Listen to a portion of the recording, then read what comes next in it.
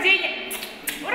17 октября свой 20-летний юбилей отмечает Кафедра Государственного и Муниципального Управления Казанского федерального университета. На мероприятии присутствовали студенты кафедры, а также директор Института управления экономики и финансов. Я считаю, что это одна из самых лучших кафедр, которые существуют не просто в Казанском федеральном университете, но и в Институте управления экономики и финансов. Кафедра Государственного и Муниципального управления была образована 17 октября 2002 года. Главной задачей кафедры является подготовка высококвалифицированных специалистов, менеджеров в области государственного и муниципального управления, владеющих современными методами управления. Кафедра готовит государственных и муниципальных служащих. Обучение предусматривает бакалаврскую, а также магистерскую программу. Кафедра дает образование очень широкого спектра про управление.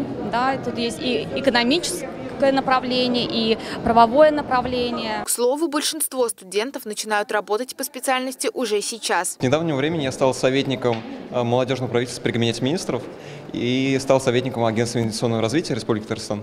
В принципе, с этим агентством и хочу связать свою дальнейшую жизнь. С 2011 года на кафедре открыты следующее направление подготовки бакалавриата: региональное управление, управление городским хозяйством, коммуникации в государственной и муниципальной сфере. Также кафедра осуществляет подготовку магистров по направлению государственная политика и управление. Аделина Абдрахманова, Фарид Захитуглы, Универньюз.